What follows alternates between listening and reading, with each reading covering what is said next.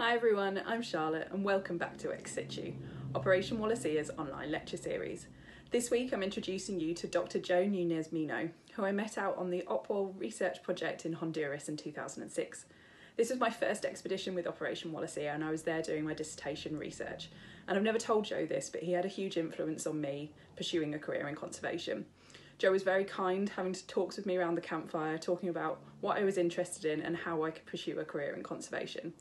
So I'm really pleased to introduce you to Joe. Enjoy the lecture and come back and watch the rest of our series. Hi, my name's Joe, and I'm the Director of Communications and Fundraising at the Bat Conservation Trust. Thanks for showing an interest in listening to this talk, and thanks to OPWAL for inviting me to give this talk. Just to give you a brief overview of what I'm going to cover and I'm going to try and be as brief as possible and cram everything into half an hour. But first, I'm going to give you a sort of quick overview of my career path so far, followed by just some of the jobs that I've done during that career path, and then focusing on the work that I currently do at the Bat Conservation Trust. I will sort of give a very brief overview about bats and UK bats in particular and what's unique about their conservation needs. And then hopefully that will sort of frame what the work that we do as a charity. If you haven't come across the Bat Conservation Trust, relatively small charity, it's been around since 1991, and we cover a broad range of work at the national level, although we do some international collaborations as well. Most of our work is in the UK, but more on that shortly. So yeah, my journey's been quite long and not a direct one at all. I spent many years working in IT, and during that period I was volunteering for various organisations, Plant Life, Woodland Trust, there was a few others that I spent a bit of time with, and I thoroughly enjoyed it. About 2001, I was getting bored with my career in IT, and I was loving my conservation work more and more. And I decided that it was time for a change, and change happened. The big step that happened was in 2001. I went to Madagascar on my first ever expedition, and it was very much about exploring a dream that I had about developing a career in conservation. I could see that the world was getting into trouble and that there was a lot more work that we could and should be doing to try and protect the world's wildlife and in turn protecting people. And I went to Madagascar, wasn't sure what it was going to be like, and absolutely loved it.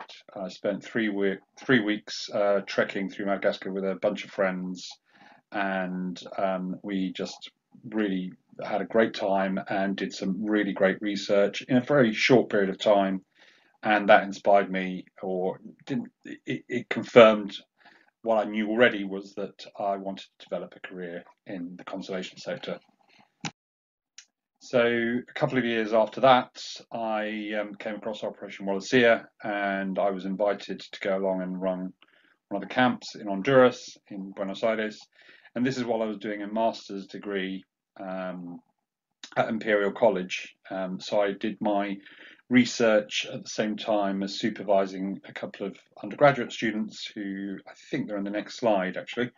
But yeah, my research then was butterflies and looking at how butterfly diversity and abundance was affected by different habitat types, and particularly with the coffee plantations around Buenos Aires village in Honduras. Made lots of really good friends, most of which I still know to this day, and had an absolutely fantastic time. Learned so much, not just about how to do good science on the ground, but about how to deal with different situations, different challenges, how to communicate effectively with local villagers, how to manage teams, all really important skill sets that help you to get through the challenge that is conservation. Yeah. So after I finished my master's project, I was invited to apply for a project that was part funded by a PhD project that was part funded by Operation Wallacea, based at the University of Oxford, and I was successful in that application. And I spent the next 4 years studying biodiversity across Kusuko National Park, Cloud Forest Park. My main focus was dung beetles, but I also worked across all the teams. So I looked at some of the bird data, some of the tree data. Again, really interesting, challenging, and fruitful process. I think the thing that I most took out of that was how difficult it was to communicate really complex ecological findings to a much wider range of stakeholders and audiences than I had ever imagined.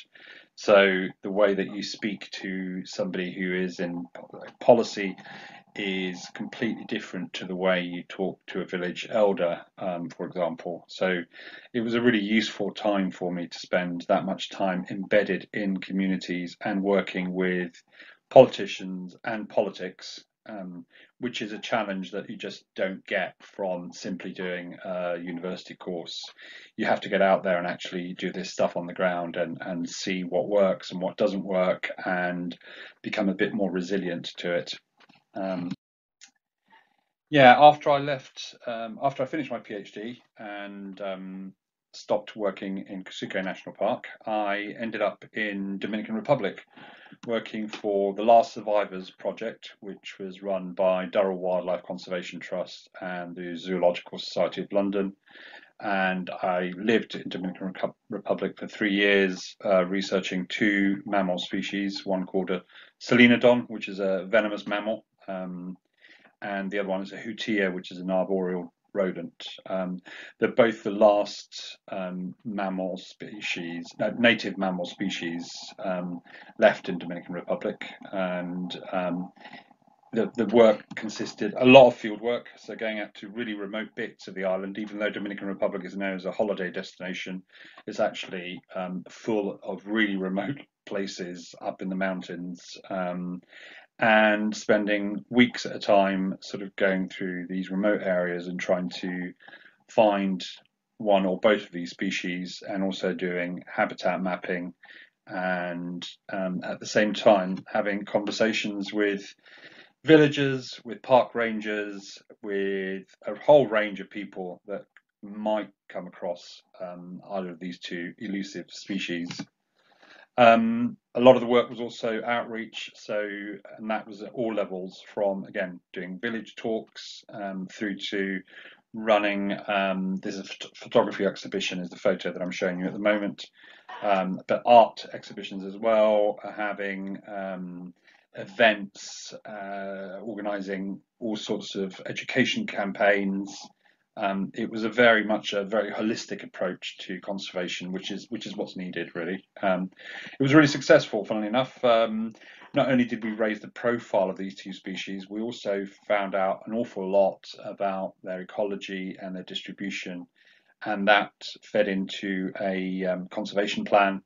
And the really good bit that came out of it is that neither species were quite as rare as we had thought, which was very positive. It did pick up a lot of worrying signs of how quickly it could deteriorate, though. Deforestation was a big issue, and also invasive species, primarily dogs that were being allowed to roam freely in the forests and would kill these two species. We got onto the David Attenborough program. He had a program called Attenborough's Ark, where he selected a series of species that he would choose to save, and he chose a Selenodon on the basis that it's a very unique species and one that, if it disappears, it would be very hard to replace. It's one of the ancient lineages of mammals. It's got a venomous bite, which is very unusual, and yeah, it was quite an honour to be on Attenborough's Ark. The field work was good fun. It was challenging. Very long treks through very remote and topographically diverse land. I mean, it was just very mountainous, but I absolutely loved it. We also came across lots of different wildlife that some people. Spider alert coming up. One of my students woke up one morning to find this great big tarantula sitting on the outside of her mosquito net. We didn't always sleep out in the field. Very often we slept in villagers' houses where they invited us to do so, and it offered an opportunity both to integrate into local communities, find out more about what they knew about the species, and actually have an interchange and sort of a chat around what their perceptions were and why we were doing the work that we're doing. That's something that I think quite often people in communities around conservation areas do find very interesting and fascinating, and it can be really fruitful from a conservation perspective. Holistic conservation really does need science. There's no question about that. Most of my work up until a few years ago was very much on the coalface, doing the research, finding out about the species. But conservation needs more than just science. You do need to educate, and I mean that at all sorts of levels. Yes, school kids are really important, and to empower adults to do that locally is much better than having somebody externally coming in and doing it, in my opinion.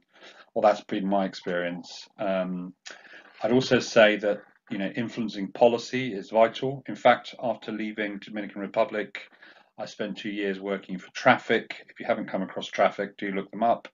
They work on monitoring and basically taking action around wildlife trafficking, and I worked with the timber trade section for them. But yeah, policy is absolutely central. You can't have progress in terms of conservation without the appropriate policy, and that covers everything from conservation policy to things like trade and industry and the way that sustainability needs to be integrated more broadly.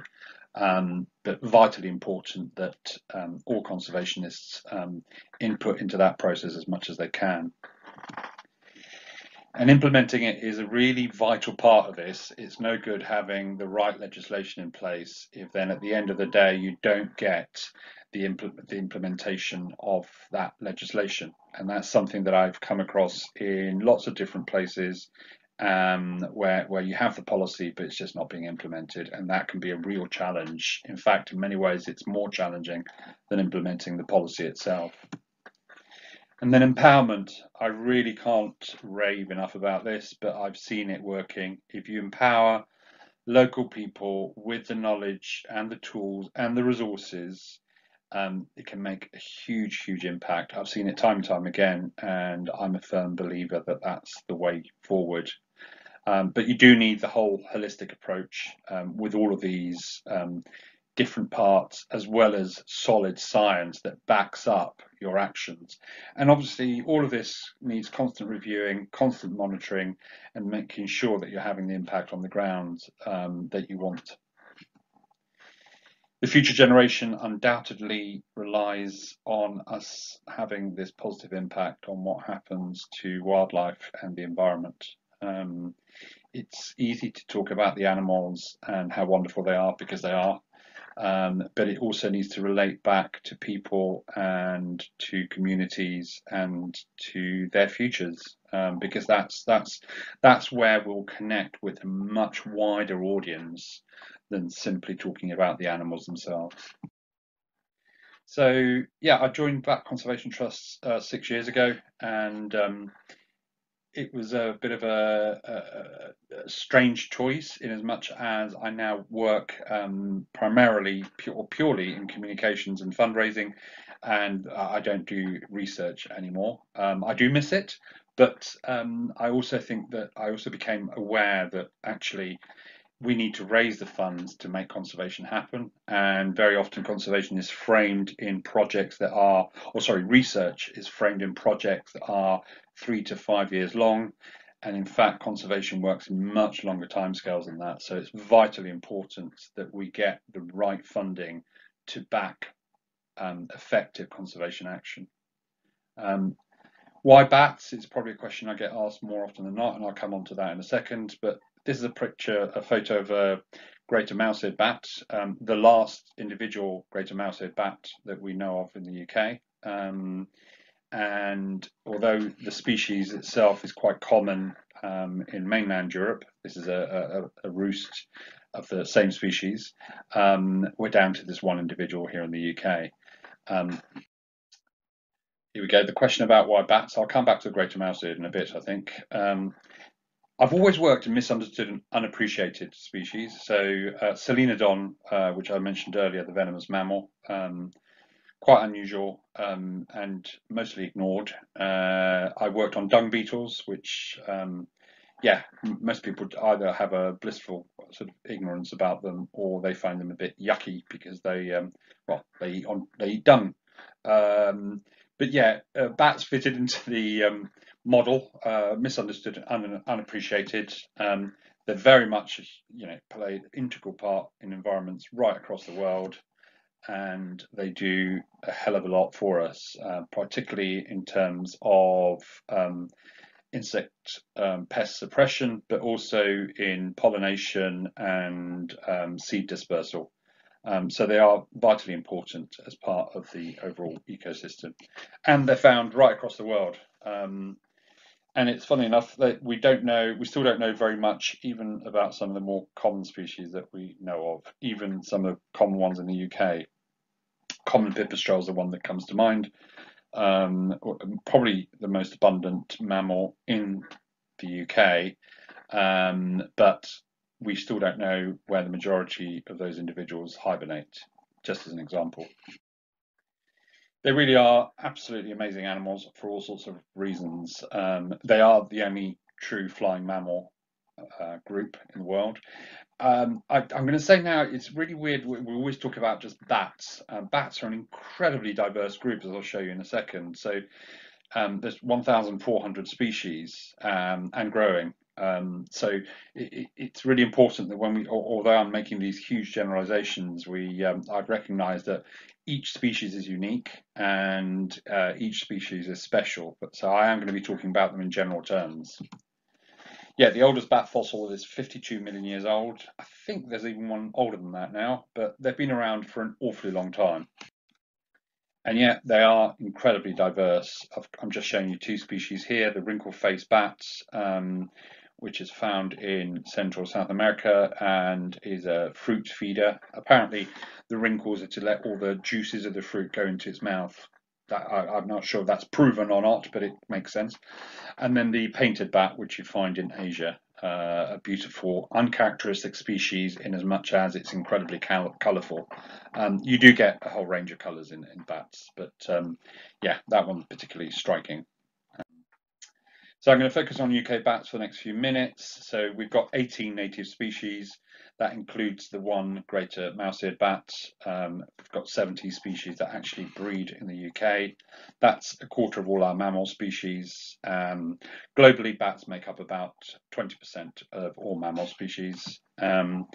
All of our species in the UK eat insects. A few of them all eat spiders as well. Probably nothing quite as big as that tarantula I showed you earlier, but yeah, they'll eat spiders too. About 70% of all bat species, they eat insects. The others eat a range of things from other bats through to pollen, nectar, fruit. There's a whole range. There's fishing bats as well, for example, that catch fish out of the water. But 70% of all the species are insect feeders. All UK bats and their roosts are protected due to declines in the last century, and we've got good indications that this is beginning to have a positive effect on bat populations, and I'll touch on that in a moment, I think. Where do bats feed? Well, different bats feed in different places. So again, I'm generalizing, but they need good foraging habitat, and that varies from one species to another. Many will feed over water, some are woodland specialists, others focus on things like open grassland. The second rarest species in the UK, the grey long-eared bat, there's only about 1,000 individuals left. That one feeds over unimproved grasslands, just to give you an example. Urban gardens can provide good foraging for bats, especially if there's a whole range of different flowering plants, and if there's things like if you've reduced artificial lighting, The great thing about bats is actually you can see them in both rural and urban settings, which means it can be a real nice way for getting people engaged with the environment and wildlife in their patch. It's particularly since you have to use a bat detector, it just becomes a real it really inspires young people that have not come across wildlife in cities to sort of have to pay more attention to the natural world around them. Bats also feed different bats roost in different places, but they all move around. None of our species stay in the same place throughout the year. They all move from summer roosts to winter roosts as a bare minimum. Actually, they normally move more than that throughout the one season. So they'll have several places where they have maternity roosts, for example. What's really interesting about working with bats is that they are closely associated with people, so they can roost in people's homes and buildings, and that causes some challenges, but it also is a great opportunity to educate people about the importance of being able to share our space with wildlife. There are some specialist species that will only roost in trees. And bat boxes is something I always get asked about. They can work. Some species will use them. It really depends. There's lots of different variables that come into play as to what other roosting opportunities are around, whether bats actually have the right conditions. For example, artificial lighting can be something that will put bat species off and not use an artificial bat roost. But yeah, some species will definitely use bat boxes. Quick go through sort of a calendar of a bat. They emerge from hibernation in March or April. They start munching on as many insects as they possibly can. Sometimes during the day, oddly, we get lots of reports from people saying, "Oh, we've seen a bat during the day." Quite normal, particularly at that time of year when it's much colder in the evenings, less insects about. They start putting on weight. Females will move into maternity roosts, and they'll give birth late May, June, July time to normally a single pup, occasionally twins. Bats mate in autumn, and the females store the sperm over winter and then impregnate themselves in the spring. They do gain a lot of weight prior to hibernation so that they can survive hibernations. And I mean, the reason why they hibernate is pretty straightforward. No insects about in the winter, so best thing is to sleep it out. It's not really sleep, but hibernate it out. Yeah, baby bats, like I said, one baby a year. The young born naked and blind. They take up an awful. They're about a quarter of the mother's body weight. They feed on milk as mammals. Females very often will carry the pups with them, attached to them as they fly around. But the young themselves start flying around after about 3 weeks. In about 6 weeks, they become independent. Threats to bats are probably the same threats that you get for most wildlife, I'd say. Apart from possibly the first one, which is this misconception. There are 3 vampire bat species in the world, and a lot of people just think of those 3 species when they think of bats because of all the horror movies and Dracula books and that sort of misinformation. There's been, not misinformation, but people misunderstanding what the message is. Bats really are our friends, but they do have this bad reputation, which is something that we are fighting all the time, sort of trying to correct. I've introduced animals like domestic cats can be a real problem, not just in the UK, but across the world. In the UK, we get an awful lot of reports about bats being caught by cats, and they very often they don't kill them, but the bite will cause an infection that will then kill the bats. So we do always treat every bat injury as if it's about to that it needs emergency looking after. There's also this misconception around the legislation in the sense that people think that somehow you can't touch your house if you've got a bat roost in it, and it's just simply not true. But yeah, a lot of misconceptions around it. And this is just the artificial lighting issue is one that we are very aware of that can cause a serious impact on which areas some bat species can use. Some species are more tolerant than others to things like artificial light, but generally speaking, it's something that's damaging to bat populations. I could go into a lot of detail about how, but yeah, the research is pretty it's confirmed that artificial lighting has a massive impact on bats. More a few of the misconceptions. Actually, this slide's really old. I've just realised there's more than 1,300 now. There's 1,400 species. But yeah, a lot of people don't realise just how diverse bats are. There's also the fact that they're incredibly useful. I touched on it earlier, but estimates for the US alone, as they save US agriculture $3.7 billion a year on not using pesticides, which is an incredible thing. The other role they play is reforestation in tropical countries. Quite often you'll get bats that travel long distances. The straw-coloured bat is a good example, probably the largest mammal migration in the world. And as they go, they disperse seeds and allow forests to regenerate. So last few minutes, I'll try and really recap or go over what the Bat Conservation Trust does. I mean, our sort of catchphrase is we're working to secure the future of bats in our ever-changing world, and that's very much the driver of all the work that we do. We have these three streams. One is scientific, which is discover. So we need all that scientific evidence in place to support bat conservation. We need to then take action with that, with the science behind us, to secure and enhance bat populations. And then we need to inspire as many people as possible to secure and enhance those bat populations. We are a leading NGO. We run several. There's several departments within Bat Conservation Trust. One is the National Bat Monitoring Programme, which I'll touch in a moment. We also hand out advice either through the National Bat Helpline or through a range of other avenues, things like newsletters. We have consultation groups with various key stakeholders, and that's a big part of the job that we do. And we also train professionals and volunteers on a whole range of